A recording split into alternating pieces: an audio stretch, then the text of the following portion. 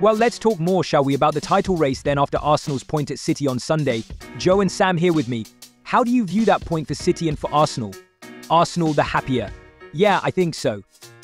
I think, we were discussing it before the game, and actually, with Arsenal's goal differences, we can see here, actually, they're within one Liverpool slip-up of actually going back to the top of the table.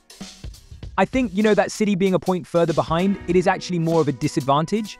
But yeah, I think Arsenal can be really delighted with that point, especially given their record at the Etihad and the games they got left, you feel? Yeah, I think it was a really symbolic result and performance for Arsenal. Their record at the Etihad before them was terrible. I think they lost on their last 9 visits. Mikel Arteta, as a manager, had only ever experienced losing at the Etihad. So to go there to restrict City's attack in the way that they did, I think City had one shot on target. You could see Arteta's celebrations at the end. He was smiling, he was taking the applause from the away fans. So I think it was a symbolic result for Arsenal. It'll give them confidence for this run-in. But there's no doubt he's frowning there, Jurgen Klopp, in that picture. But I would think the biggest smile would be on his face at the moment. Is that fair? Yeah, I think they were the big winners from the weekend, weren't they? They beat Brighton and then they see Arsenal and City take lumps out of each other, get a draw. They're sitting pretty 2 points clear at the top of the table. It was the manner of the performance against Brighton. I know they went behind, but they were clearly the better team, really peppering the goal, eventually got that win. They're just so hard to put away, Liverpool. Even though they went behind, they came back to win again. They keep doing it. So yeah, their consistency is amazing. They've only lost 1 game since Christmas, Liverpool. So yeah, they're the big winners from the weekend. Okay, before we go any further, I want to show you this because we've been tracking this all season, and this is the Opta Predictor. It's a supercomputer which we know never sleeps, but what it's doing is it's churning out these results and these predictions.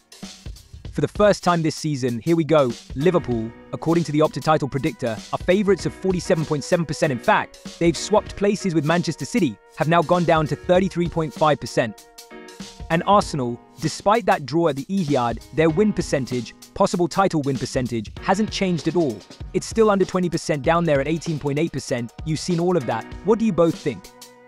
Are you surprised by Arsenal and their lack of ground that they've gained on Opta's top 2 favourites and the fact that Liverpool and City have swapped? Yeah, I'm a huge fan of Opta, but I don't really believe in all this. I actually think all 3 have actually got as good a chance of winning the league as each other.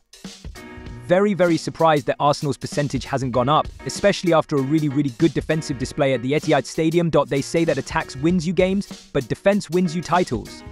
So yeah, I think Arsenal should be a lot higher, but I think it's really all to play for. It's a 3-way title race, and the best one we've seen for a long time. Yeah, absolutely, I'd echo that. Surprised by Arsenal, not moving at all. I mean, they're not my favourites, but I certainly would have them at higher than 20%. But who am I to argue with Opta? I think it's interesting Liverpool are nearly 50% now. They only hold a 2-point advantage, but there's only 9 games to go, and we've seen the level at the top of the Premier League in the last few years. A 2-point lead with only 9 games to go is actually quite a lot. So it kind of explains maybe why Liverpool are so high up, but that's a huge swing, isn't it really? City no longer favourites, surprising. Arsenal not your favourite. That's just in the title race, not in general life. Just in the title race, of course, no bias. I had to clarify that one. Right now, so what we've got Opta, and what we're going to do now is our Jam Predictor, which is a mishmash of Joe and Nolan. So, we've got you both to predict what you think. So Nolan, we're going to start with you.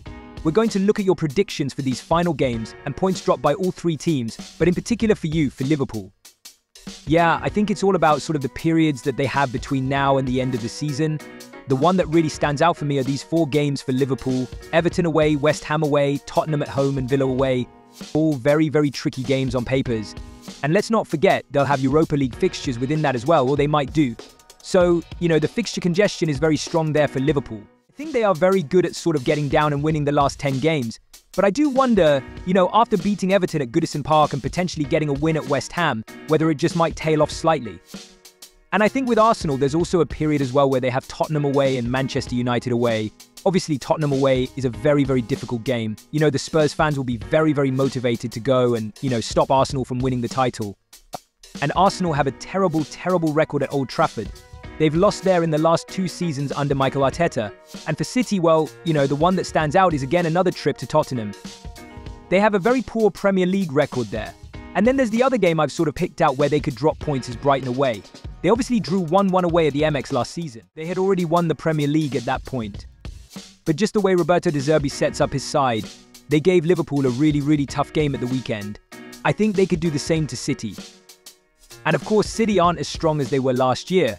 So I think it's very much all to play for.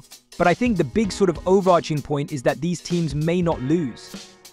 They can very much sort of, have this tunnel vision, all three of them between now and the end of the season. Yeah, significant draws costing Liverpool because I'm looking 21, 23, 23. We will see what that does in a moment. Joe, how about you? You said Arsenal weren't your favourite, so how's that reflected in here?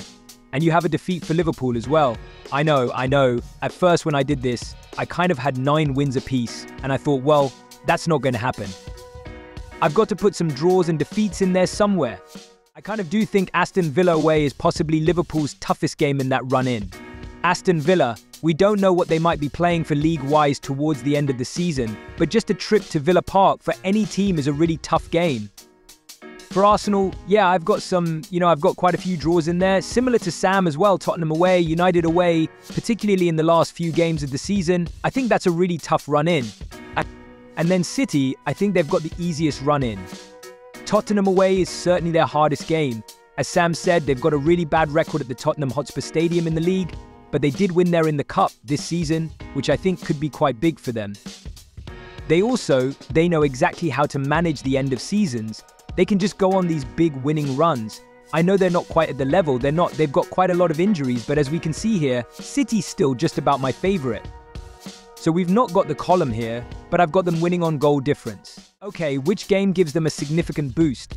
Because we know their goal difference needs to improve if they're to do that. Yeah, well, that Tottenham game there hasn't actually been assigned yet, so their last game of the season currently is at home to West Ham.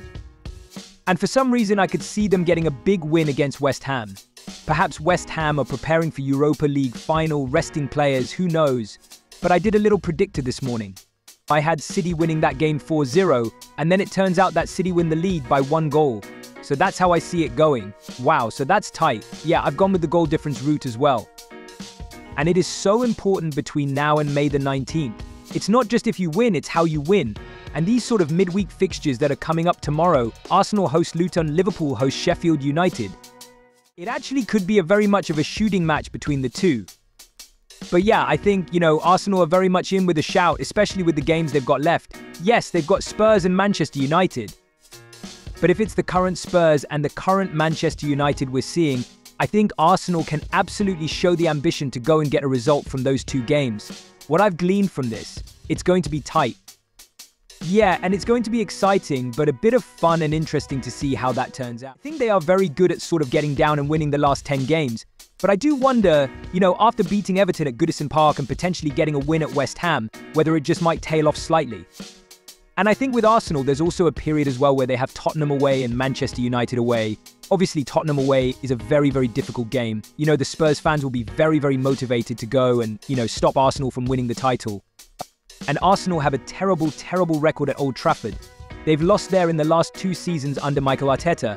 And for City, well, the one that stands out is again another trip to Tottenham. They have a very poor Premier League record there. And then there's the other game I've sort of picked out where they could drop points is Brighton away. They obviously drew 1-1 away at the MX last season. It actually could be very much of a shooting match between the two. But yeah, I think, Arsenal are very much in with a shout, especially with the games they've got left. Yes, they've got Spurs and Manchester United. But if it's the current Spurs and the current Manchester United we're seeing, I think Arsenal can absolutely show the ambition to go and get a result from those 2 games. What I've gleaned from this, it's going to be tight.